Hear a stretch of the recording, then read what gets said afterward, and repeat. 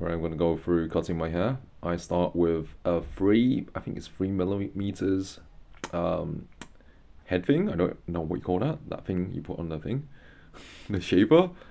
And yeah, and you basically start with a 3 millimeter, and then you go to 2 millimeter, and then you go to one to fade it out.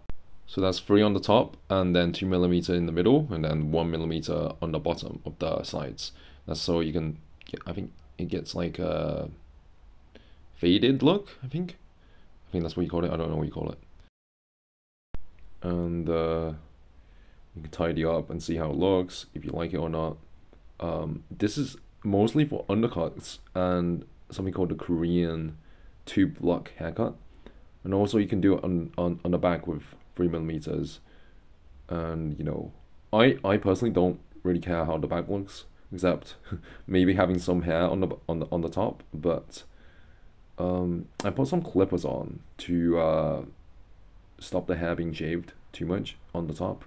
So there's like a back tail looking thing. I think it looks kind of cool, so I'll leave it on. But yeah, basically finishing touches.